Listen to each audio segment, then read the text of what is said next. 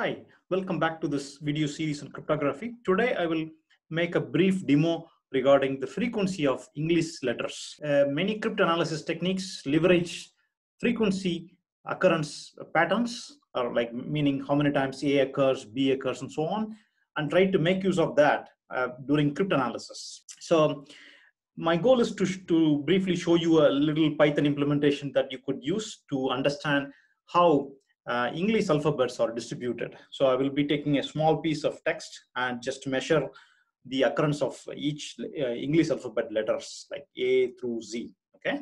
And I'm going to exclude things like comma, dots, and other non-alphabetic characters. All right, so that is the plan for the next few minutes. So I'll just start showing you the code directly. It's not much code. I will just share the demo to you directly, okay? What you're seeing is a small Python implementation that I put together as a proof of concept. The program takes, the function takes a string as an input. It is called generate frequency for English. That's basically the gen frequency English method name or function name. And it's going to generate a frequency table. The frequency table means each letter and how many times that particular letter occurred in this particular string, input string. So as you can see, it's not that much code here. Initially, the frequency table is empty, and we check the length. If the length of the string is empty or zero, we say the frequency table is empty because there's not much to analyze anyways. We normalize the uppercase and lowercase because we usually treat upper and lowercase the same when we do frequency analysis. And then we go through each character in the input string.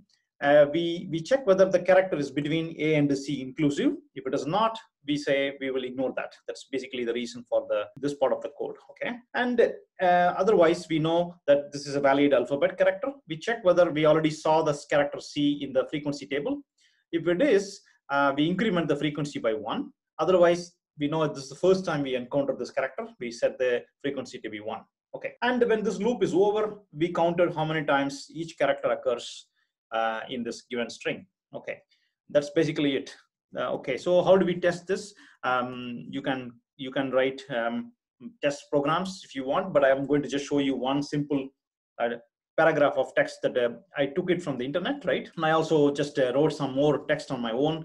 For example, things like this I wrote, which is not that important for this demo, but what is the point is to show to you that given a string like this, right, we can see the frequency of each English letter. Okay, so once you get the frequency table, we skim through all the values through A. This means A, right? Capital A. This is range function means you run through 65 from 65 through 90. Okay, 91 is not part of it, meaning you're basically going through A to Z. Okay, inclusive, and we look into the frequency table whether the character occurred in our text. If it is, we will print the character and the frequency table measurement.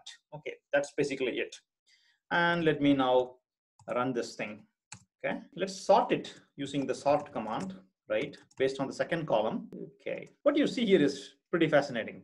E occurs most frequently in our paragraph of test case string, and then comes T, then is yes, or, and so on. But what is interesting is that there's a quick drop in terms of the frequency, right? You can see here the most frequent ones is clearly standing out: E, T, yes, or until yes, most frequently occurring ones. But maybe in another test case, the numbers might change a bit, but it is in general agreement with the empirical observations on large texts. One thing I wanted to highlight though is that in some other texts, A was coming earlier than yes, so it's not that you can take this as a theorem or something like that. It's just empirical evidence from one data point. But if you try this program on multiple input strings, you will see that E, T, and A turned out to be most frequently occurring letters in a paragraph of text. Okay, so you can try in on large text. Maybe you can increase the size of the string and add more meaningful text and study the frequency. The reason why I'm showing you is this, that if you are using something like substitution cipher, each character is getting replaced by a corresponding other character. By using the idea of frequency analysis, the cryptanalysts may be able to reverse your plain text from the ciphertext. That's what I talked about in the previous segment when I introduced the substitution cipher. And in this segment, I have just shown you how we can easily measure the frequency of characters. Although it's in English here, you can easily adapt this for other languages. Okay, maybe this portion of the code has to be changed. And that's basically it, right? And also here, because I assumed here A through Z. So, and of course, you need to have the language specific string here. Okay, but this general structure remains the same. All right, that's basically it. Thank you for your attention.